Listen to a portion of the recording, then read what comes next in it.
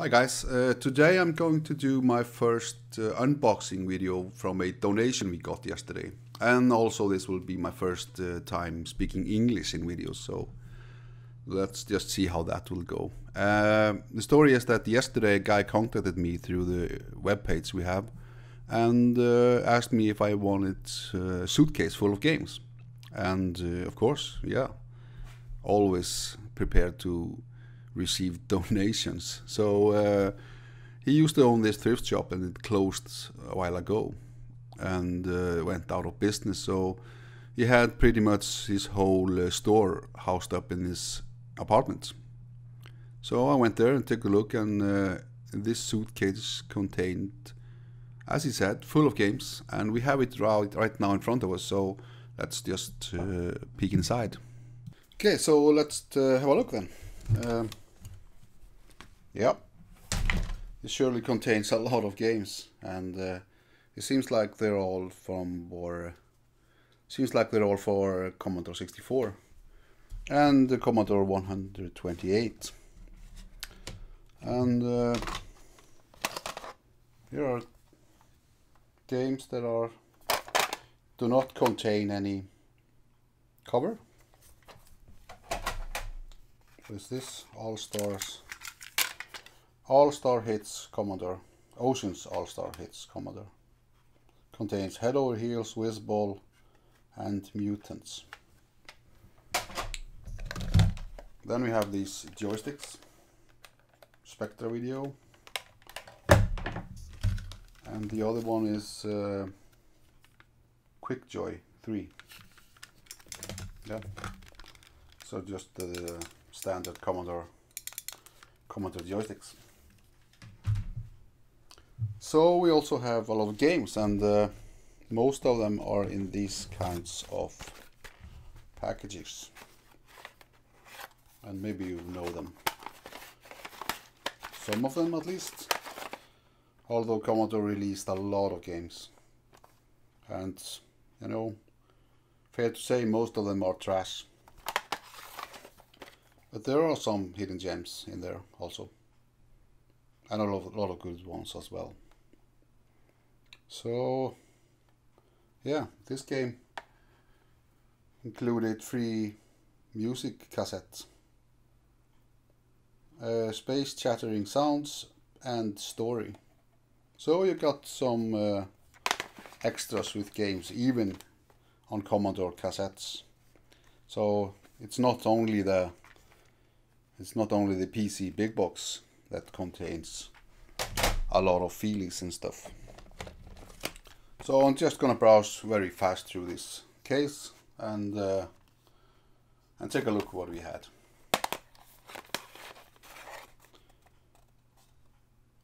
I will then do a video later, maybe next week, and we will cover some of these games in more detail. Oh, Death Wish 3. This is Charles Bronson game. Right, yeah. Deflector. Jack the Nipper. What is this? Well, a lot of games like these came on the Commodore 64. But I think this one is pretty famous, although I don't know it personally. It's I think it's from a comic in the UK, but I'm not sure. I'll have to research that further. The Sentinel, Double Take, Nomad, Short Circuit. Actually, I played this one with my friend when I was like 12 years old, and I recently had watched the movie, so I was pretty psyched to play this game actually, and it was pretty good. Not fantastic, but just being able to play the game, you know, the character from a movie that you recently saw and you were like 12 years old was just fantastic. Breakthrough. And this is Spy Demise and The Spy Strikes Back.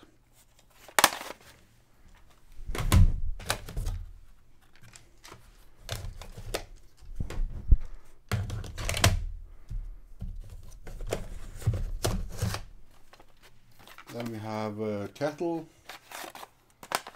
Defcon. It's a pretty nice game. Super Can, the Super Can. Yeah, this is one of these weird games. Super Can. Okay, Magic Madness. I don't know, is this a side-scrolling game or something like that? Probably. Yeah, as I said, I will make another video, you know, next week and cover some of these games in more detail. Deathscape, Nexus, and this is Snaps and Football Director. The Ultimate Football Challenge. Masters of Strategy. And then we have a smaller size. You know, these were all double, so you could have 2 cassettes in here. But I think most of these games just have 1 cassette, even though the package clearly suggests that you can have more. So it could be like in the big box PC era, they just got bigger and bigger, the boxes, to compete for storage space and to compete for customers' attention. So maybe that also happened with the Commodore games. I don't know. Then we have Space Harrier. That's probably everyone knows from the arcades. And here we have the Commodore 64 version. Trolley Wally, Comic Bakery, Rogue Trooper. It's, I think it's probably based on comics. Yeah. The 2000 AD comics. So it'll be probably interesting to take a look at this game. And then we have the Tales of Arabian Nights.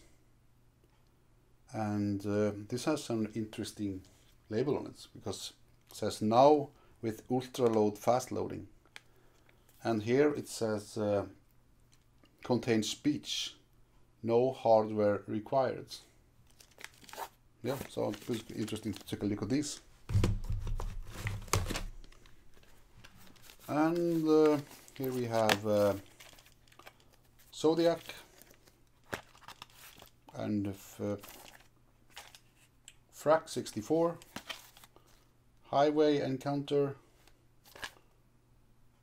from Gremlin, Sigma 7, and Toy Bizarre. Toy Bizarre, what is that? Yeah, I also have to check out this one. It looks interesting, but you never know with these games. I mean, the cover are very interesting, but sometimes the games are just crap. So yeah, that concludes our video, and just watch us next week and we will cover some of these games in more details. Till then, bye bye.